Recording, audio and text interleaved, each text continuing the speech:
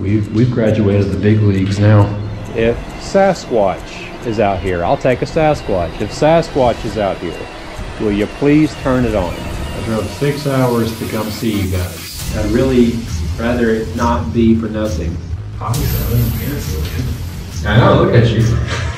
Someone's fantasy. I'm very concerned about we'll finally get some good footage, and then I'm gonna rip ass. I legitimately look like the Grinch when he decides not to go to the party. Word to the wise, this is why you don't allow him to choose the costumes for the period dress up. He's already on a whole different level.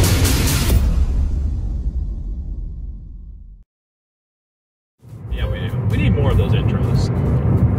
We should have our own intros like Timmy. What the fuck?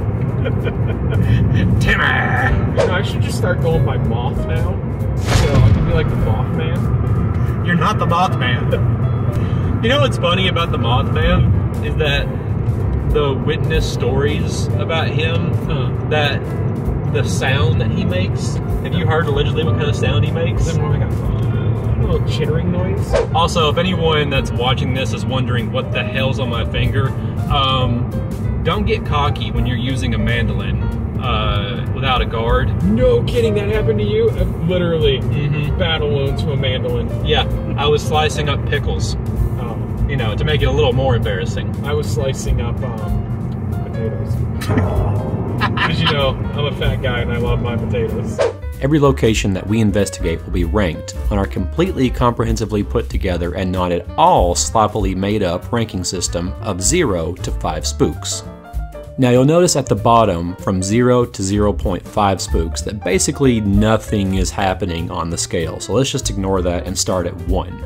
If a place is 1 to 2 out of 5 spooks, that means that there's some suspicious activity, a couple of sounds, maybe some uneasy feelings, just enough to make you suspicious that something could be there, but nothing definitive. Moving up the scale to 2.5 to 3 out of 5 spooks, this is when a location has provided enough evidence to where you're starting to get the nervous sweats. If it's up to 3 out of 5 spooks, that means you've gone past the nervous sweats phase and you're now into the part where the fear is starting to slowly set in. At 3.5 spooks, that means the location is starting to get into the territory of being legitimately terrifying. Once you've reached 4 out of 5 spooks, this is when the location has become truly next level and you think that you are legitimately in danger. Moving up to the top tier of our scale, at 4.5 out of 5 spooks, this is when a location has become so terrifying it is your personal hell on earth, and you would rather see your grandmother in a bikini than ever go back to this location. Up at the tippy top of the scale at 5 out of 5, you've gone past the stage of being terrified. You've lost all sense of reasoning, and now you're legitimately begging for your life. Alright, so we're here at the Walking Horse Hotel. This is over here in Wartrace, Tennessee. Allegedly, it is the 3rd most haunted hotel in Tennessee, so we're about to see what she's got. The Walking Horse Hotel was first built in 1917 as a railroad hotel and was named the Hotel Overall. In 1933, the Hotel Overall was purchased by Floyd and Olive Carruthers. In the late 1930s, it was the base for a group of horse trainers who eventually created the Tennessee Walking Horse National Celebration, an annual horse show held for the first time in 1939. Because of this, the name was changed to the Walking Horse Hotel. Floyd Carruthers died in 1944, but the hotel was owned and operated by Olive Carruthers until 1958. The building was sold several times, then renovated in 1995, and reopened as the Hotel Overall. It was closed years later and renovated again. This cycle would go on and on for many years. But allegedly, the Walking Horse Hotel has a dark history behind it, leading to it being known as possibly the 3rd most haunted hotel in Tennessee. One of the reasons for this goes back many years ago on Halloween night. According to the story, one of the rooms on the 2nd floor was set up to look like an exorcism was taking place. One of the staff members thought it would be a good idea to play audio from a real live exorcism. Sometime later, a plumber was downstairs in the basement trying to get some work done when he says that he was grabbed and pulled by his ankle. This alleged demon has been known as Mr. Nasty. while Tim was actually doing his job and paying attention to the tour given to us by the current owner, I had a different topic in mind. Or you like Spider-Man, just leaving little trails behind. You gotta wonder about that. Like when Spider-Man swings through the city, does he just leave webs everywhere? He has and then to. Does the city have to clean that up? He would have to. Behind. What an ass. Upon first uploading this pilot episode, I had actually forgotten there was already an answer to this question. Those of us that grew up in the 90s grew up on what is quite possibly still the most definitive piece of Spider-Man media out there, and I will die on that hill. But in the show, it's actually explained that Peter has his webs set to dissolve after a certain amount of time that they've been sitting around. So this question has been answered. We are on our way to Mr. Nasty's room. I got some stuff to say to you, sir. Or lady. You know, I guess, you know, it's 2022. We don't want to assume anything. Well, I don't think potential demons have genders. Did you just assume I assume. that the demon doesn't have a gender? I did. It's a dangerous game, friendo. One wrong move and we'll get canceled. So is this it? No, it's the next one down. This one down? You sure? Yeah. Has 2 windows in it. Okay. So this is the stinker's room. So this potentially negative entity has been nicknamed Mr. Nasty. I got some stuff to say to him. So we're going to do a spirit box session in here. The first tool that we'll be using is called the Spirit Box.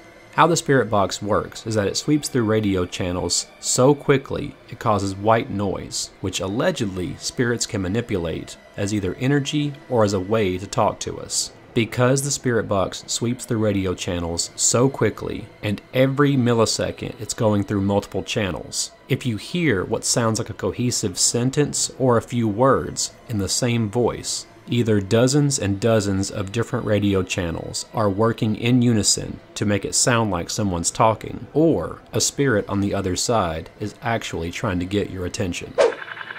Mr. Nasty? If you don't want us up here, let me know. Is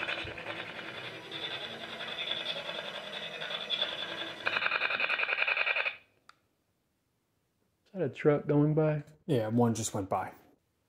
Tell you what, if you don't want us up here, make a noise and we'll leave, because it's hot as shit up here. If you don't want us up here, you can use the energy from this box, this little screeching, annoying box. You can use the energy from that to communicate with us. There's no activity on this thing. Mr. Nasty? Sounds a bit like you're all talk.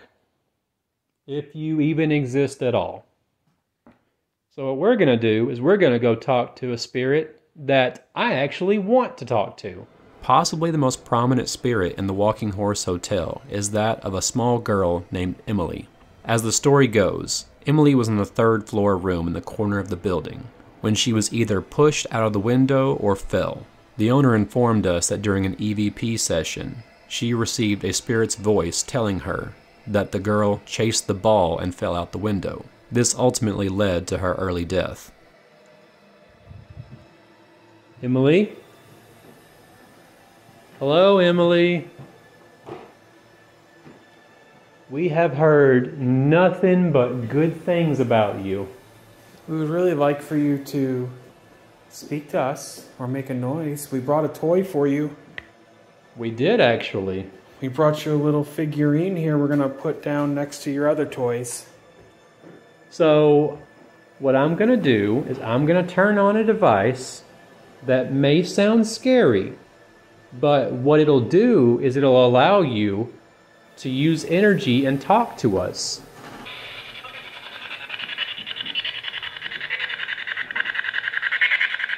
We're trying to talk to Emily.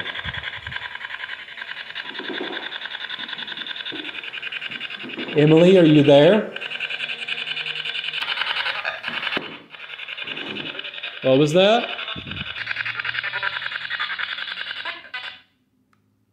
while we were in Emily's room on the 3rd floor, our audio recorder in the basement picked up these unexplained sounds.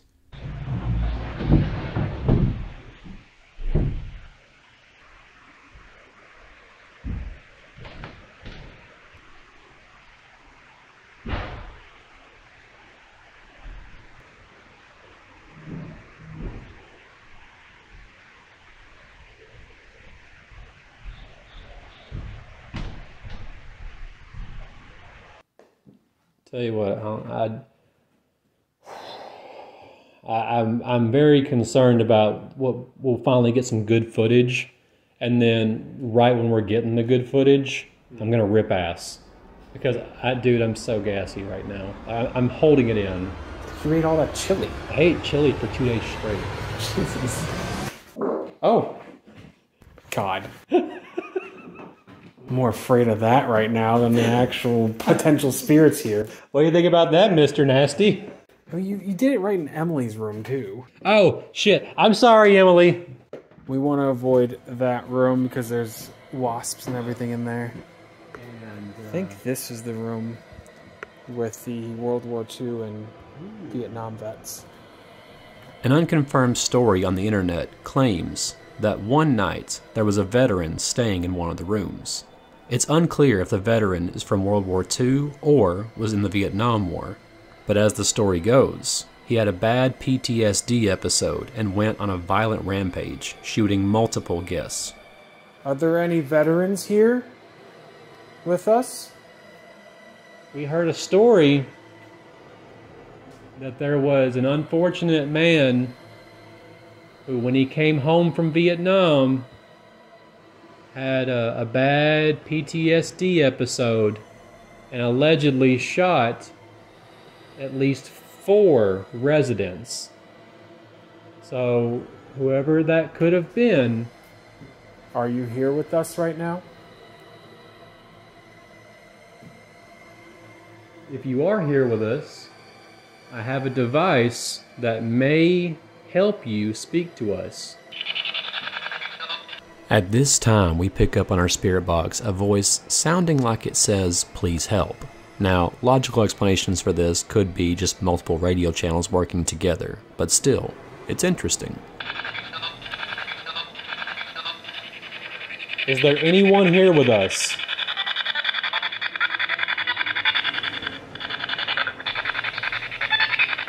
Garbage?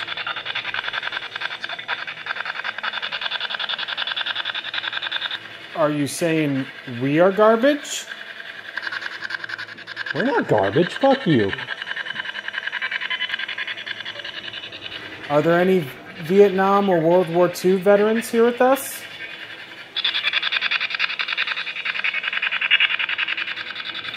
We have a lot of respect for what you did. So if there's anyone in here who was in the Vietnam War, maybe? In the Vietnam War. In the Vietnam War. In the Vietnam War. Maybe? The recorder from Mr. Nasty's room. Oh yeah, that dickhead. Mr. Nasty, we're coming for you. Oh, Mr. Nasty. Oh yeah, let's not do sing-songy version saying that. What's he gonna do? He's weak sauce. He may want to come, like, tickle buttholes. Do I? He may come to tickle our buttholes. Yeah. Oh, Mr. Nasty. Hello, governor. Why are we talking to him in a Cockney accent? I don't know. I feel like the accent that we, when I say we, I mean me. I feel like the accent that I'm doing is super offensive. Mr. Nasty, if you're in here, you better say something into that box. Because you're kind of disappointing us right now. You're supposed to be this big, bad, scary demon, and you're not doing nothing. You're doing shit. Take a deuce or hop off the pot there, buddy. Yeah. If you're some big, bad demon, you got to make yourself known there, bud. You know what? This is our room now. Yeah. Yeah. You know what? And if you don't like it, you can just leave the door right there. If you don't like it, don't let the door hit you where the good Lord split you.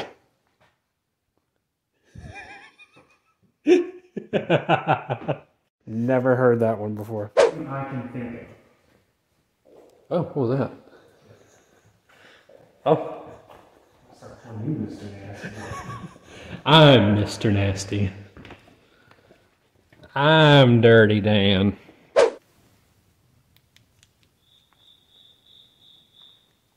Okay, right now, we're hearing what sounds like footsteps, possibly up on the second floor.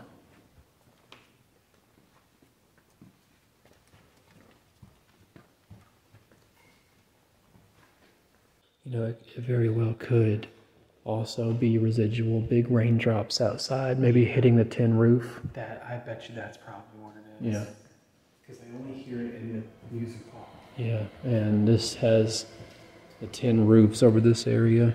So potential footstep sounds. More than likely, we just had a large thunderstorm, and it's most likely just large raindrops hitting the roof. So we are going to temporarily stop the investigation to go take a quick break outside because, to be quite honest, it's really fucking hot in here. Okay, so we're taking a small break out here while we have a static night cam set up. And we have noticed a scratch on Tim's arm. Now, just to reference, Tim, you are saying this scratch was not on your arm before. And it's actually currently raised, so it is a fresh scratch. Okay, so it's a single scratch, and there is literally nothing in there that has sharp edges that we could have scraped or scratched your arm on. We have not been any tight areas, any small confined areas, nothing. It's all very wide open. I've not even been close to any walls. I haven't touched any walls, nothing like that. Maybe this is from Mr. Nasty. It could be. I was antagonizing him a little bit. Many of those out there who do paranormal investigations believe that scratches are from demonic presences. And while we don't have any concrete evidence to debunk this idea, it's also just as likely that sometimes you run into things and cause scratches without noticing. You know what, Mr. Nasty? We ain't done with you yet. You know what they say, like prison rules, Yep. you always go after the big guy first. Come at me, bitch. Alright, I'm gonna go on a little solo adventure. Taking my walkie with me.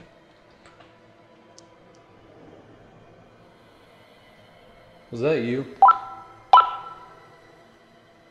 Go ahead. Said, was that you?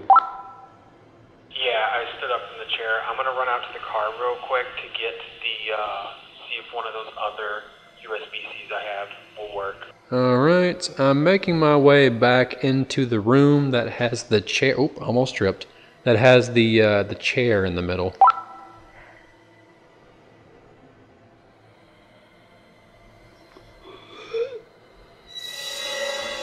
When this episode first aired, I was unaware of what this sound could possibly be, as I had never heard anything quite like it. Tim had gone outside to get a different USB for charging and data transfer, so I was alone in the hallway. But after using this same potato camera at multiple locations, I actually discovered it has a factory defect. Sometimes when this camera runs for too long without stopping, or too long recording with infrared at night, it can make a weird gasping type sound on the internal components.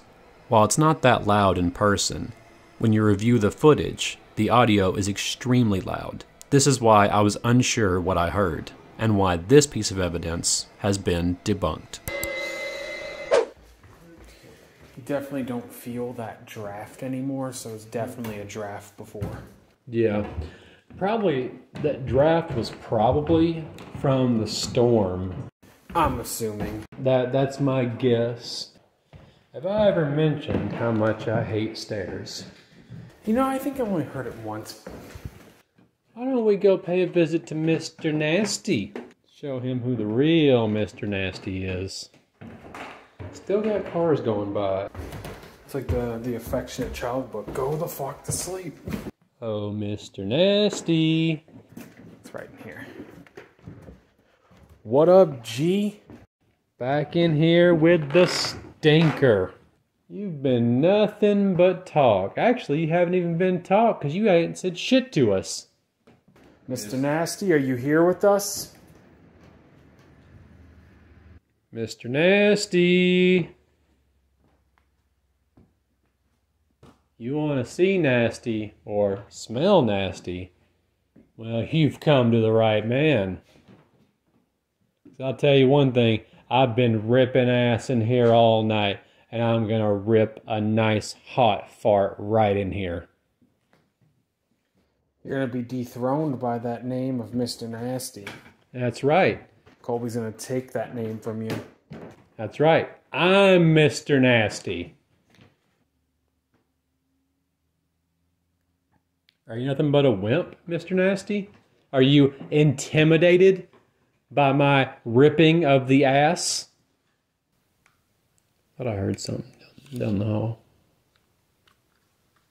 What do you think you heard? Thought I heard like a banging sound, but it very well could just be the building settling or creaking. But I thought I heard something. Which way? This way. Now there is a significant draft this way because this right here is completely open. So keep that in mind. If we hear anything, it's very likely that it's the wind. Yeah, so don't want to mistake anything for the wind. So I've been breaking enough of it. I'm on fire. Alright, so it's currently 12:02 in the morning on September, is it the 4th? Yeah, I think we're technically on the 4th now. Yeah, it's 12:02 in the morning. We have been doing investigations, including our initial walkthrough, since about 7 p.m., so it's about 5 hours now. Yeah. We've had some experiences, a couple unexplainable, some that have been explained. I think currently, based upon our rating scale, Yeah. I would probably put this at about a 2 spook. Yeah, for me, it's about, I would say probably a 2 out of 5 spooks. That's just me. We may encounter more as the witching hour draws near. Now, do keep in mind, we did hear from the owner of the hotel that about one activity seems to stop after that, but we will continue investigations for them. Yeah. Hopefully I stop ripping ass so much during the investigations. You know what? It's probably your ripping of the ass that is probably keeping these ghosts away. Mr. Nasty is like, shit, this dude is nastier than my ass. I'm a demon, and this dude is nasty ass. I thought I was Mr. Nasty. You are Mr. Nasty now. You should go live up in his room. You know what? That is my room now. It belongs to us. That's true. We have claimed his room. So, yeah. Or we assume it's to him. I don't know. I mean, it could be Lilith. You never know. Lilith. Now, if it's Lilith, we got lots to talk about. I'm a huge fan. You know, there's one more trick we haven't tried yet. What's that? We need to dress up. Oh, shit. You thought I forgot. I forgot. Time to bring out the big guns. Oh, God. Oh, I'm so excited. I don't feel like this bodes well for me. What kind of fucking costumes you got for us? Hey, I got us period-accurate costumes. What period? You know what? That's not important. Just know that they are accurate to the time. That gives me no inkling on what it could be.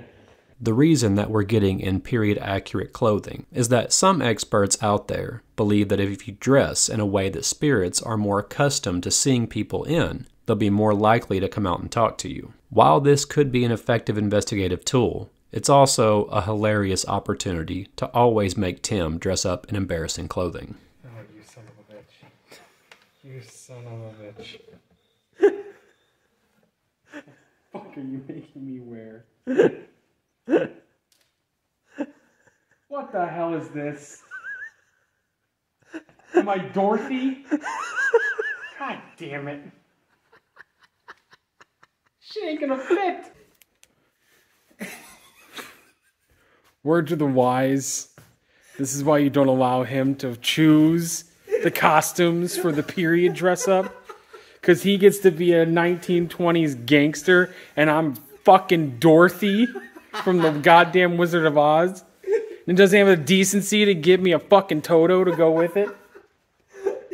I legitimately look like the Grinch when he decides not to go to the party. Alright, that's it. I'm not going.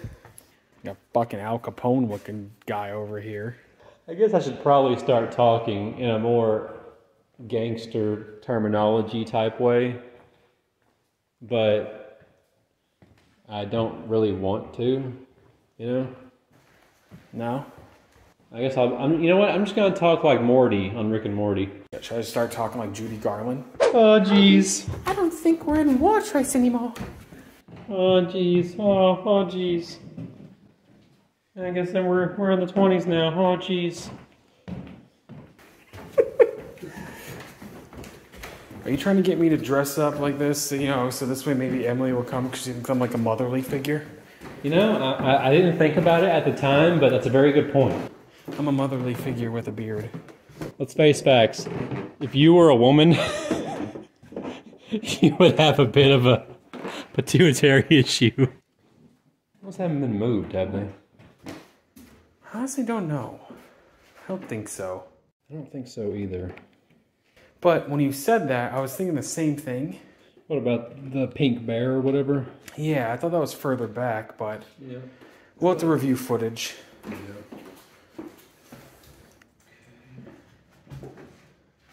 Alright. Emily, we're back in here to speak with you. Your mom's here. Remember Colby and me, it's Tim. Colby thought it would be nice to emasculate me, which is make me wear feminine attire when I don't wear feminine attire. I mean, not that we know of. You look. Ah, that's it. I'm not going. You look. I look dapper. You look.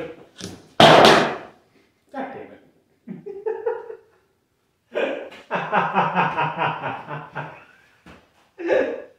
I look completely emasculated. I'm Judy Garland.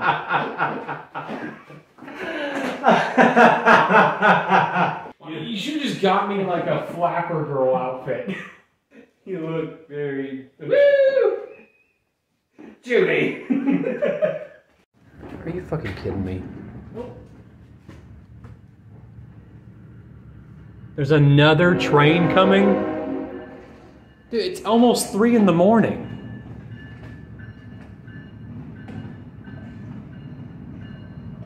Enough with the trains.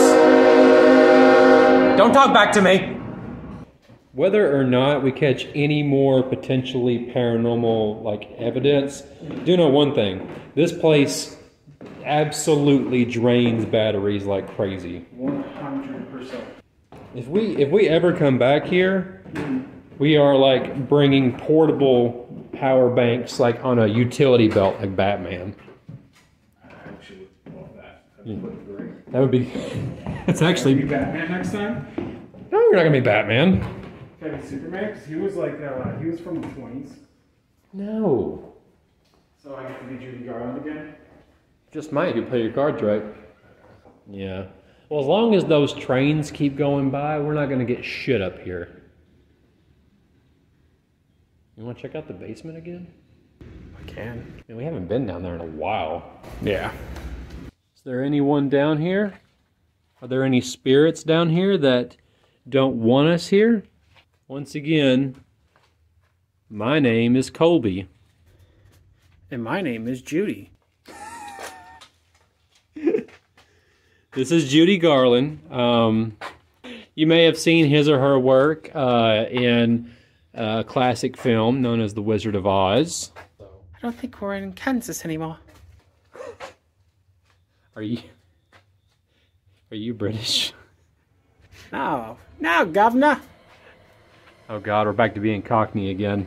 While we were having fun in the basement, Our digital recorder and static night cam picked up these mysterious sounds in Emily's room on the 3rd floor.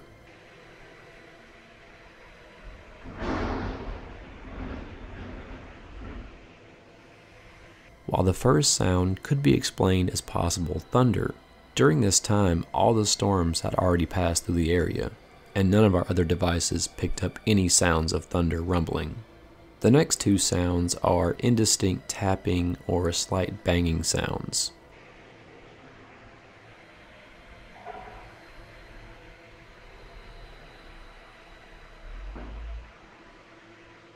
Due to them being so obscure, it's almost impossible to figure out what exactly is causing these noises.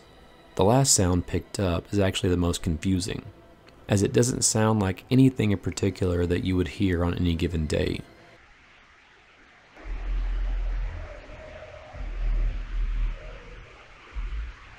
So what do you think? Is there a logical explanation for these sounds? Well, I mean, you think about it. Dorothy was a fucking criminal. How is Dorothy a criminal? She fucking murdered a woman. No. The whole house dropped on her. It was her house she was in. How? She wasn't controlling the house. When she's like, oh, look, there's a witch there. I'm going to land my fucking house on the witch. Oh, yeah, that'll hold up in court. It just came down from a fucking tornado. Oh, no. Are we also going to find it a little suspicious that the very next Wicked Witch that she came in contact with happened to melt? Yeah. She seems to have a pattern of behavior with targeting Wicked Witches. All right, I'm not going to give you the murdering of the first witch, but I will give you the fact that she stole her fucking shoe. She did steal her shoe. She's a klepto. Yeah. I mean, she robbed a dead body. It's pretty fucked up. Yeah, I mean, oh no, I crushed this lady. But boy, look at them shoes. Oh, those are some nice shoes. Should I just like click my heels? Now click your big honking heels together. There's no place like home. So you can go home to your dirt poor family. I live in the Dust Bowl, damn it. Every fucking time I keep hitting that damn cable. I've hit it 4 times in a row. Watch out, there's a cable there. Oh, yeah. Thanks, Captain Hindsight. I think it's probably about time that we wrap it up. Okay. Do you have enough to go do Mr. Nasty's room one more time? Oh, you brought the nasty down here. I sure did. We better brought the nasty from the pasty down. Trust me, you're going to want to get in front of me. Yep, I'm going. Oh, God, it's following me. All right, making our last appearance in Mr. Nasty's room. Then again, I am Mr. Nasty. We're about to give Mr. Nasty a blasty from the pasty. That's right, Judy. All right, Mr. Nasty. It's me, Judy. That title now belongs to me. Judy. What? That's enough, Judy. Trying to get Mr. Nasty to talk to me. I'm Mr. Nasty. All right, Mr. Nasty, we're going to give you just a few minutes to say what you have to say. And then I'm going to rip a big old hot fart. He would shit, but that would be disrespectful to the this wonderful establishment. That's been frowned upon. You can't just shit in public. I mean, we could get swifty. That's true. Aw, jeez. Oh, jeez. Oh, jeez. Just gonna make sure that we have everything that we need to get swifty.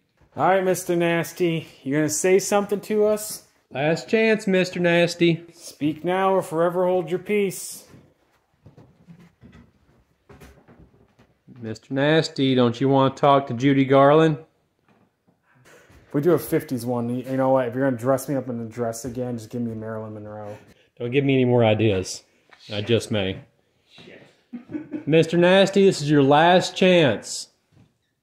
Do you have anything you want to say to us?